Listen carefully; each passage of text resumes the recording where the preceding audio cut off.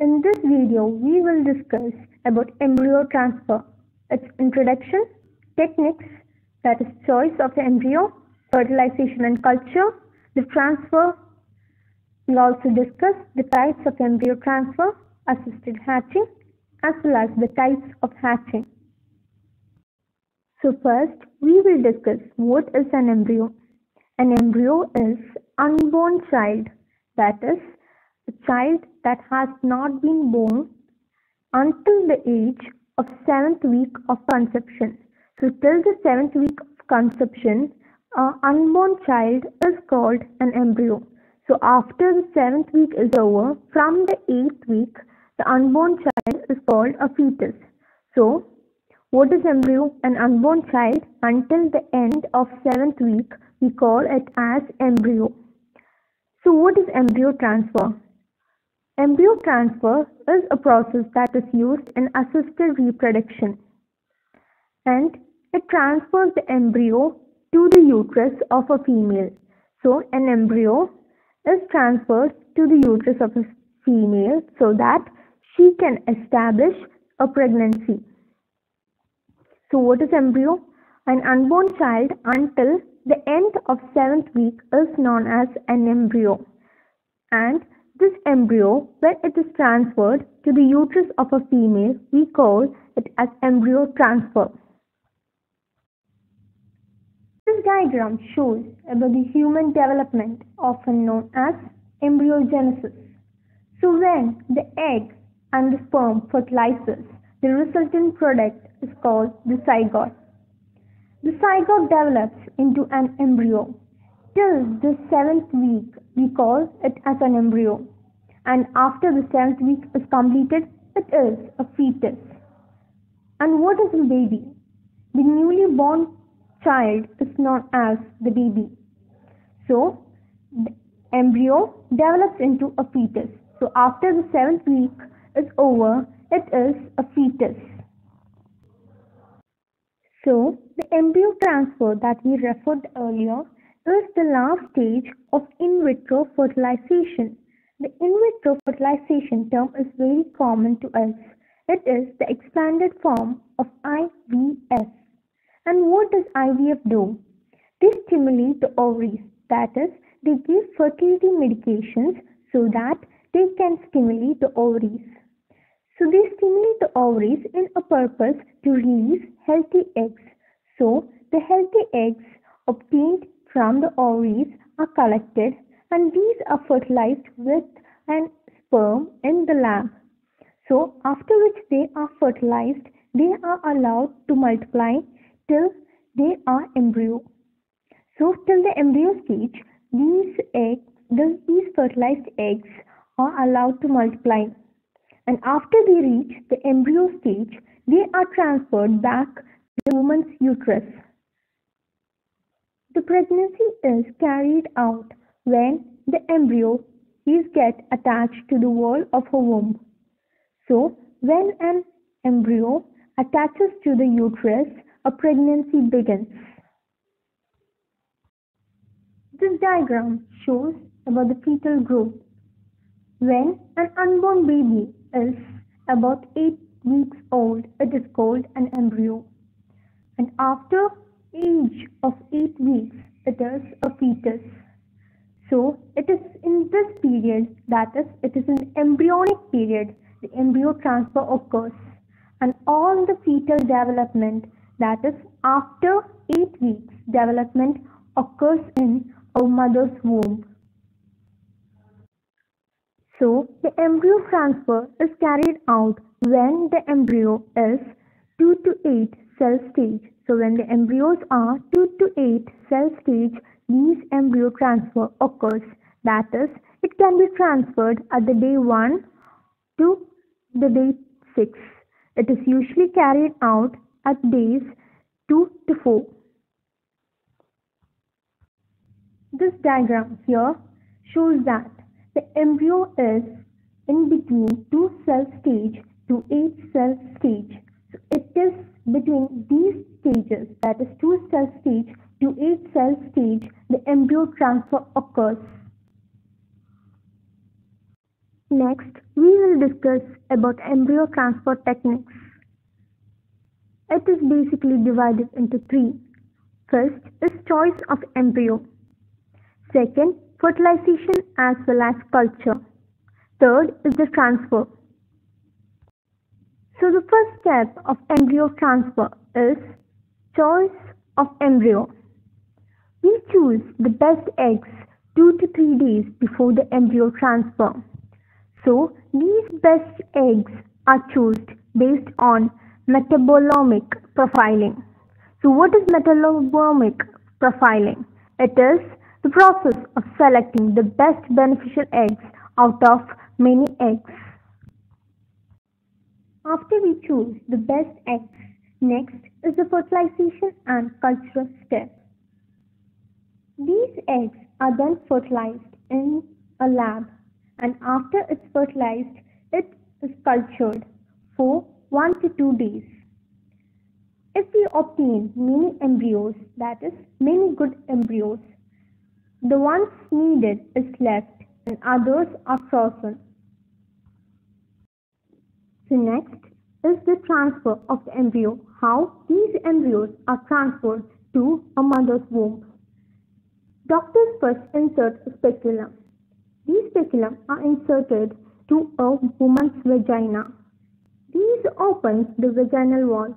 So, using a speculum, which is a metal instrument, a doctor is able to open the vaginal wall. Next, using an ultrasound, they can pass a catheter through the cervix into a womb. It is through these catheters they are able to transfer the embryo into the womb. So, what is a catheter? Catheter is a flexible tube that can be easily inserted. And this transfer process is pain-free. This diagram here shows a speculum as well as a catheter. A speculum is a metal instrument that helps to open the vaginal wall, and catheter is a flexible tube that is inserted into the cervix. This image helps you understand more about speculum. It is using these speculum they are able to open the walls. After a speculum opens the vaginal wall, the catheter is inserted. The catheter is a flexible tube, hence we can easily insert it. The catheter has an embryo with them. These embryos are transferred from in vitro to a mother's womb, and this is how the transfer occurs. This diagram explains the overall setup of an IVF. First is the stimulation of ovaries. These ovaries are stimulated using medications. After they are stimulated, the eggs are released. These eggs are collected. These collected eggs are fertilized using a sperm, and after it is fertilized, these embryos are developed.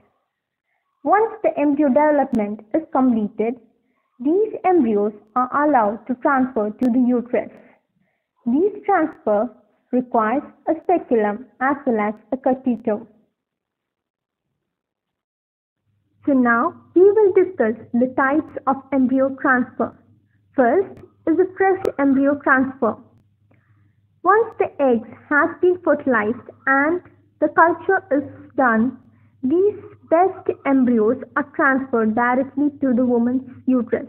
So once these eggs are fertilized, after the culture period is over, the best embryos are chosen. The best embryo is then transferred directly to a woman's uterus.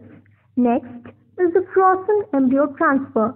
Here, these embryos, if we get more than one best embryo, we frozen rest embryos. These embryos are later thawed and transferred to the uterus. So what is the difference between fresh and frozen? Fresh is immediately after the fertilization and culture period, these are transferred. Whereas in frozen embryo, after these fertilization and culture techniques are over, they are cryopreserved, that is, they are frozen. After these frozen, when there is a need, they are thawed as and transferred to the uterus. So the blastocyst embryo transfer. The blastocyst embryo transfer is done when we got many healthy embryos. These are allowed to develop to a blastocyst. A blastocyst embryo transfer has higher rate than the standard embryo transfer, which is done on day 3. So this is the structure of blastocyst. Blastocyst is formed after the embryo development is completed. So first, when an egg is fertilized, we get the zygote. Zygote develops into an embryo, and the embryo develops to a blastocyst. The blastocyst has an inner cell mass as well as a trophoblast. This trophoblast is covered by a zona pellucidica. The blastocyst embryo transfer is at the stage of blastocyst, that is, after a fertilized egg is obtained, these are allowed to develop to an embryo stage, and after the embryo stage, we get the blastocyst stage, and at this stage, the embryo is transferred to the uterus. Next, we will discuss about assisted hatching. Assisted hatching is a technique in IVF. In this technique, the zona, that is, the layer outside the blastocyst, is being treated prior to the embryo transfer. So, the zona layer of the blastocyst is treated prior to the embryo transfer. This is done so that it weakens the wall of the embryo. This leads to the success of hatching as well as the embryo implantation. Next, we will discuss the types of hatching. There are 3 types, that is, mechanical, chemical, as well as laser hatching.